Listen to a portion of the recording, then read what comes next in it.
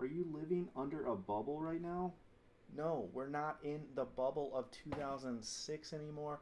We shouldn't even be in a news bubble. Hopefully that image got your attention. I just want you to stop and listen and stop listening to the fake news that the big media is pushing out there about the housing market. If you really care about the housing market, take a couple minutes to listen to this video.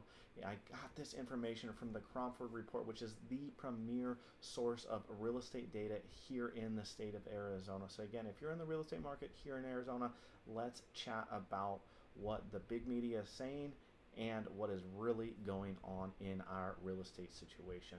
So that being said, the local press has been headlining sales prices for homes here in Maricopa County have hit an all-time high. That is misleading statement, and I take strong issues with it because the median sales price has not recovered to 2006 levels, and this conclusion is very misleading and quite frankly completely wrong when you compare apples to apples.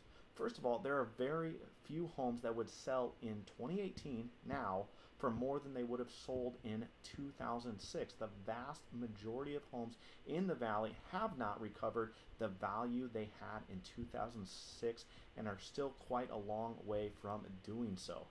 If home sellers believe they can sell their homes for more than it was worth in June 2006, they're going to be bitterly disappointed unless you live in the heart of Arcadia and a few parts of Central and South Scottsdale. So the media stories make life hard for folks like me trying to set reasonable pricing on homes for sale. The first problem in the stories of the media are comparing monthly median sales price for 2018 to June of 2006.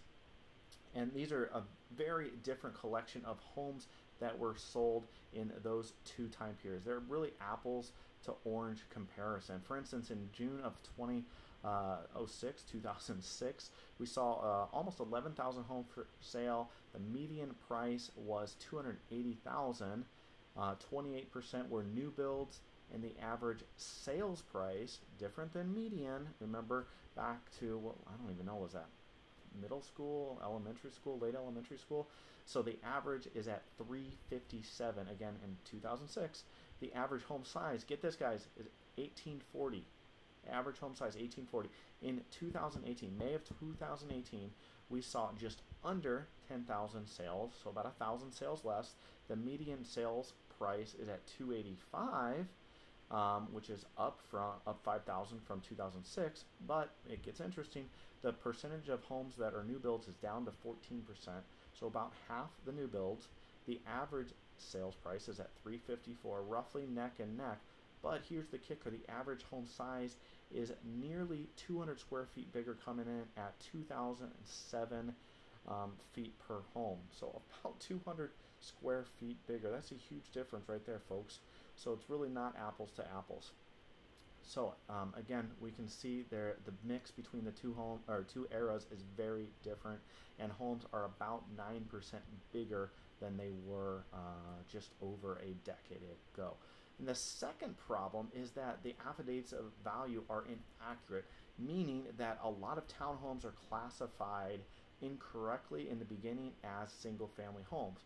Now, we don't have the May data yet because it usually takes a couple weeks to get corrected in the county recorder's office. So if you're looking at something that's historically now accurate 10 plus years later to something that hasn't even processed through the registrar yet, of course we're going to see a discrepancy in data. So this goes back to my old adage, numbers don't lie, liars use numbers. So just keep that in mind and keep the perspective of when you are seeing data. So again, what else did I want to share with you is we don't use median sales prices because they're just woefully inaccurate when comparing new homes to resale homes, and then size of the home, because the homes have gotten bigger. We saw a different mix of resales versus new homes, so that's really troubling to follow that statistic. So again, like saying numbers don't lie and liars use numbers. You can believe me if you want. I'm not lying to you because I'm trying to show you that as long as you're comparing the right data to the right data, then those numbers can paint the proper picture. But it's when you mix and mingle to try to tell the story that you want to tell, that's where the problem lies. So the best measurement, not that it's perfect, but the best measurement for price appreciation is average price per foot. And what we were seeing in 2006 was $193, almost $194 a foot. And today we're seeing $170 a foot. So that right there, ladies and gentlemen, tells you that we are not quite recovered to that 2006 level.